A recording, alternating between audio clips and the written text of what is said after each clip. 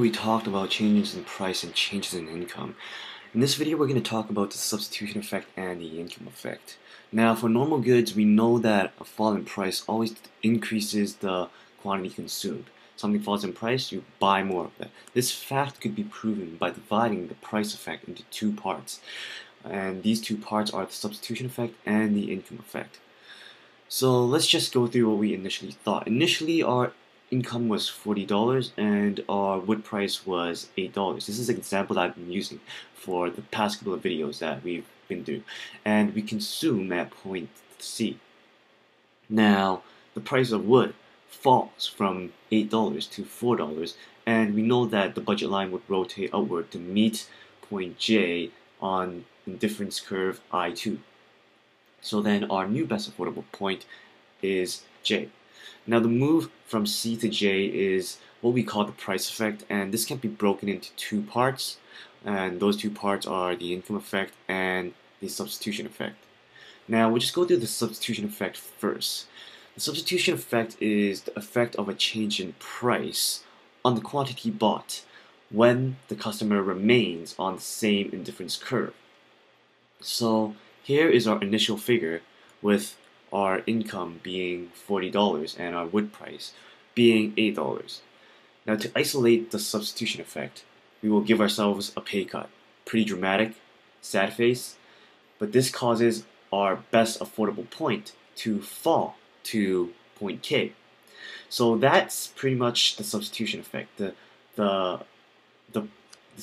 causes us to fall from point C to point K on the indifference curve.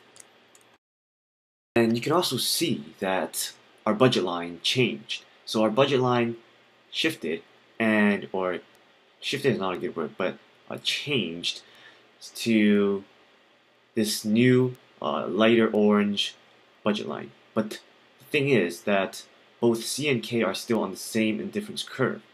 So on this new budget line, the best point to consume would be at point K. So that's why we moved to point K. The budget line is the tangent to point K on the same difference curve I1. So the move from C to K is what we call the substitution effect. Now the direction of the substitution effect never varies. When the price of a good rises, then one will usually substitute that good with a less costly alternative. And the substitution effect is the first reason why the downward curve slopes downward. And I really can't think of any way to explain this more clearly. If you just want to know how it works, then, or if you just really want to know, you could just memorize it to memorize the fall as the substitution effect, and memorize the thing I'm going to show you for the income effect. But usually substitution effect, if you see on a test, then it's usually just from a point C, something like giving a pay cut happens, which causes your budget line to shift and you move to some other point on the same indifference curve. That's the definition of a substitution effect. Change in price on the quantity bought, and then the consumer will remain on the same indifference curve. So that's all you gotta remember. Change in price, consumer remains on the same indifference curve. Our price change, but we still remain on the same indifference curve when we move from point C to point K. Now the income effect, to isolate the income effect, we will reverse the pay cut and restore our income back to normal. We're back on indifference curve I2, and our best affordable point is J. So what actually happens is we had our substitution effect. So our budget line was this lighter orange that I mentioned when we were talking about the substitution effect. Now the income effect comes into action. Our pay cut gets reversed and back to normal, so we can move back. We can move to indifference curve I2 with our alternative, with our lower costly alternatives. So we move from point K to point J, and that is the income effect.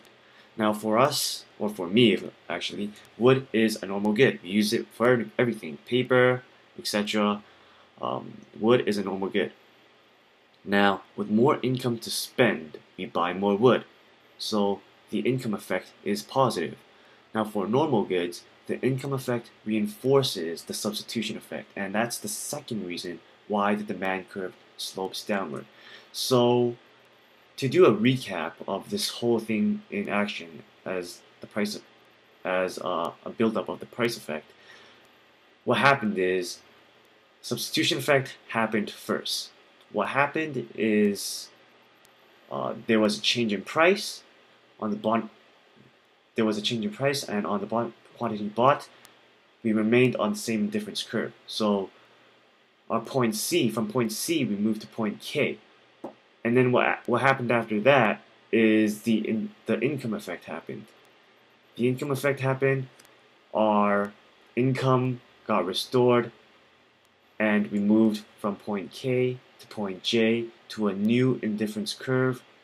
And now we are consuming more wood and the same amount of t-shirts as before, or actually more t-shirts than before, because before we were consuming 3 t-shirts and 4 pieces of wood, but with more income, we now consume 4 t-shirts and 6 pieces of wood.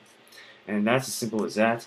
To actually see it more easily, all you need to remember is that for normal goods, if you're in the same situation that I'm describing right now, we go down from C to K and then we move out from K to J. So it's kind of like a leftward motion, where the down motion is the substitution effect, and the out motion is the income effect. And that's how we make up the price effect. And that's all I'm gonna teach you guys today. Hope you got what I tried to convey. But other than that, if you haven't already, please rate, comment, subscribe, and I'll see you guys next time.